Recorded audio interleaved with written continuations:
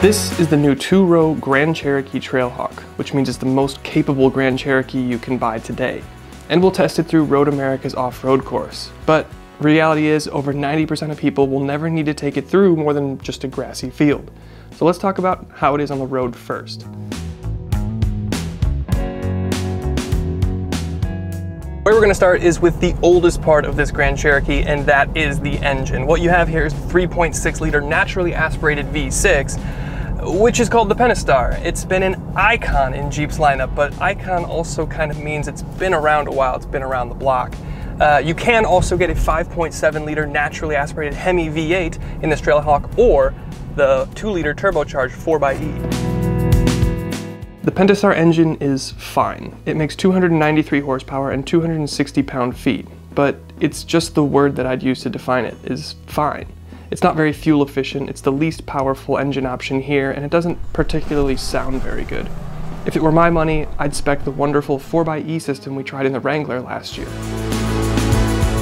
Now, no matter what engine option you go for, you will get 8 gears in this thing. Interestingly enough, it's not the same 8 gears that you would get in the V8 that you would get here in this V6. But what you're interested in is hearing how smooth it is, and there is a sport mode in here which will hurry up gear changes and will sharpen up your throttle response, but this is of course not a sports SUV.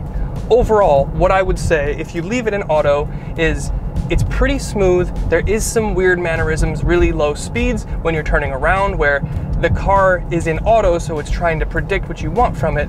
And if you give it a little bit more throttle to get this thing going, it thinks that you want to do a launch, which is of course not really what you want to do when you're in a parking lot. From there is where the Grand Cherokee starts to offer a more robust off-road suite than so many other unibody SUVs. You've got a true 4x4 system with a low-range transfer case, and we'll get into that more on the off-road. But what you have on the road is the confidence of a full-time four-wheel drive.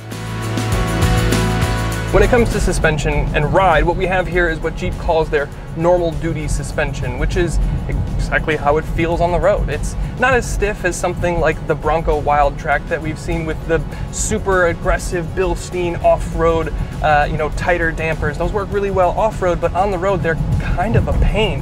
What we have here, at least if it's in my opinion, it's a great balance between the stiffness that you would want to not fall over in a corner, but also the softness and compliance that you would want for a nice, quiet, relaxing ride. But one thing that's worth mentioning with the ride is you do have all-terrain tires here. There's those Goodyear Wrangler tires.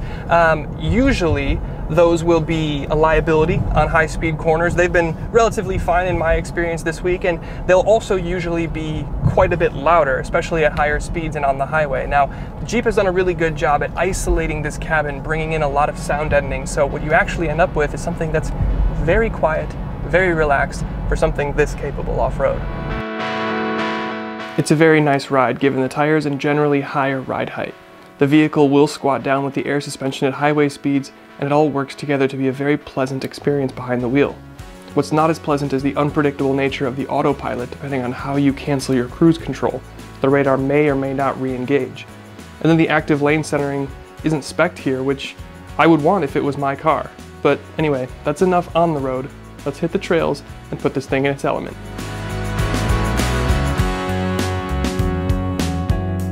Thanks again to Road America for letting us use their course once again.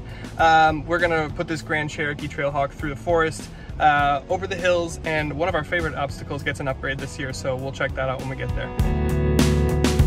The forest section is where the slightly shorter wheelbase of the 2-row makes this Grand Cherokee a bit more agile. It gives you more options in terms of lines, you can avoid sharper rocks better, and so on. We can easily get through this in 4 high, but I've got the rear diff locked up for added traction. All said and done, this was pretty easy for this thing. Now onto the hills. All right, we're gonna do the hills now, so we're gonna air the suspension out, we're gonna try the low range, and we're gonna try hill descent. Let's see how she does. The first hill is super easy from a technical perspective, but having the front-facing camera on, which is available from the off-road pages, really helps keep the car lined up while blind cresting the hill.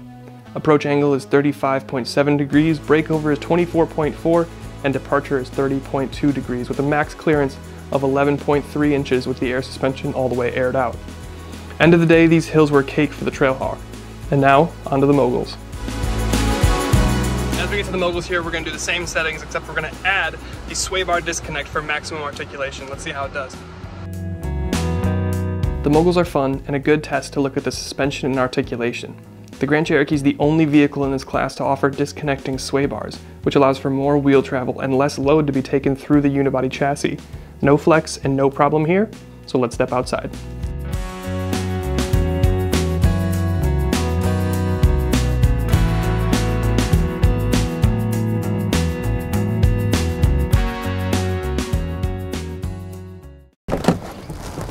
Okay, so behind the wheel, this thing actually does a really good job having that split personality between the off-road capability that would come with the Trailhawk name and the on-road comfort of the unibody architecture of the Grand Cherokee. The interesting thing to me though, when you look at this thing, we had the Summit Reserve in the GCL, the Grand Cherokee long wheelbase, or the 3-row version, and a lot of the aesthetic changes are actually more significant than I thought that they would be. And a lot of that comes with the Trailhawk package. You have a revised front bumper to maximize your approach angle. Same thing with the rear bumper and your departure angle. Of course, up front here, we have that revised fascia that we're talking about, still 7-slat grille, still Jeep. A lot of this is coming with the Zenith Silver, or silver, but you have the black accents along with the red. If you don't like the hood decal, it serves a purpose. When you're cresting over or you're going over a hill or something, you get a lot of reflection, especially off the silver paint or like a white paint, that can blind you or distract you. You do have that front-facing camera, so it is helpful in that way, but this kind of takes a bit of that glare off, so it's easier to see when you're cresting. Again, Jeep logo up front, red and black accents. You've got your red tow hooks up front, signifying that this is the Trailhawk. Of course, if this was the 4xe, those would be blue. Radar detectors up front in your fascia, full LED headlights with an orange, I guess, running light. It would be around the side. Of course, you have plastic wheel arch cladding, which makes sense since this is the off-road version. You've got Goodyear Wrangler all-terrain tires wrapping around your 18-inch wheels. I think they're either 18 or 17. I'll check that down there. The nice thing about Jeep is they always give you Easter eggs, right? So they have the little red Willys original Jeep logo in your wheel arch. Of course, there's a little Easter egg in the back window as well. On your front fender, you do have the trail rated certification 4x4 thing, which of course makes sense, this being the most off-road capable Grand Cherokee that you can buy. Interestingly enough though, above the wing mirror, or I should say, with the wing mirror and above, everything is black. A pillars, B pillars, C pillars, Ds, the roof rack itself, or roof rails I should say, everything is blacked out. So this, like right below the belt, it's all Zenith Silver down and all black up. Of course, on your front door, you have the red and black Grand Cherokee with the American flag facing the proper way, as has been explained in all of the Jeep commercials. Around the side though, it's a pretty simple profile. You have a pretty hard belt line or body line across the, just in tandem with your door handles. You have a floating roof design in your D pillar, and then you have the wraparound LEDs. They're not full width, but there is an accent piece that goes the full width of the tailgate.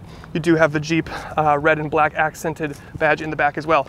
And then on the back, it's pretty simple. You have your Trailhawk badge on the right, you have your 4x4, again, black and red, and then you have another recovery hook, which is red, on your rear bumper. And like we said, the rear bumper has been revised to allow for that maximum departure angle, and the exhaust has been tucked up underneath to maximize that angle as well. So with that, I think let's jump inside. Okay, so on the interior here, you can tell that this trim is designed to be more rugged as opposed to the incredibly plush interior that we had on the Summit Reserve 3-row that we tested a while back. You get a lot more scratchy plastics, specifically on your center console where your infotainment starts to meet your drive selector and then your center bin. I hit my knee on here a lot. It's pretty uncomfortable. There is a good amount of piano black, especially when you close the wireless charging compartment, but ultimately, the stuff that you interact with all the time, your steering wheel, you know, the door handles, it's all decent materials. You have leather wrapped steering wheel, red stitching, Trailhawk embossments, and, you know, kind of plastic work. You do have a heated steering wheel. The seats are very good. They're like an Alcantara leather mix. They hold you in place really well. They are heated and cooled. And a lot of the stuff that you interact with most of the time is very nice. There is no head-up display, but you do have a super big, very good digital cluster. You have a lot of customizability in there, and of course this is a Stellantis vehicle, so you can change your radio stations right underneath your paddle shifters. So song adjustment on the left, and then volume on the right. It takes a minute to get used to, but once you're used to it, it's pretty intuitive. One thing I will say though, since they've freed up the steering wheel, you do have, of course, your your driver assist settings here on your wheel. So you have your adaptive cruise. There is no lane keep assist on this model as spec'd.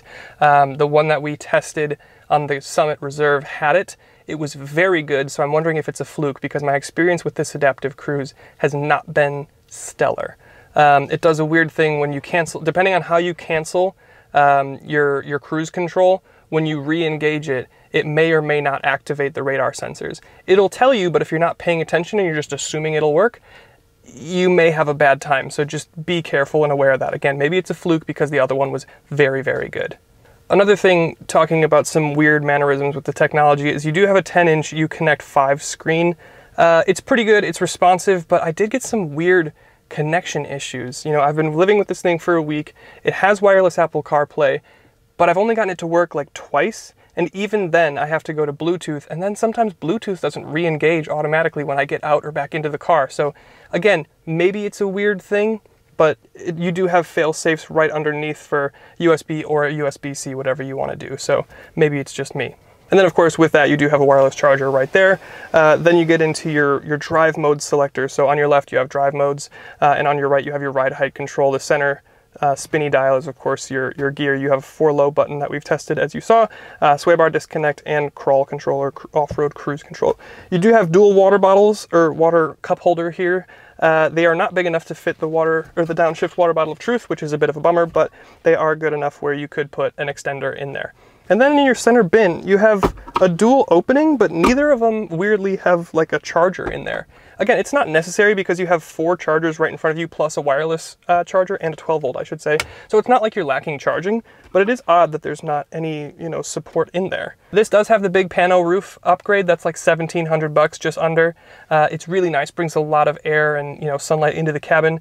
The rear seats are very big. They're very comfortable. You get chargers, you get sunshades, you get heated seats back there, you get a 115 volt outlet. It's a really nice place. It's totally big enough for me at 6'1" to sit behind myself, and you have all of the amenities that you would want. Of course, those manual sunshades are super nice. And then when we talk about the trunk, it's big, it's very usable. The floor does seem a little bit high, but of course this has the air suspension, so you can lower the car to load stuff in and out of the trunk if you would like. But I think that's probably a good time to wrap it up and talk about the final thoughts on this Grand Cherokee Trailhawk. And that's the Jeep Grand Cherokee Trailhawk 2-row. There were a couple technology glitches that troubled me, but a lot of these things can be fixed with over-the-air updates, or with a stop to your local dealer. Overall, the thing really impressed me for the way it was able to balance such strong off-road credentials with impressive on-road manners. For just under 60 grand as tested, sure, it's a lot of money, but you're also getting a lot of SUV. Thank you so much for watching. Let me know if you'd take this over a 4Runner, and we'll see you in the next one.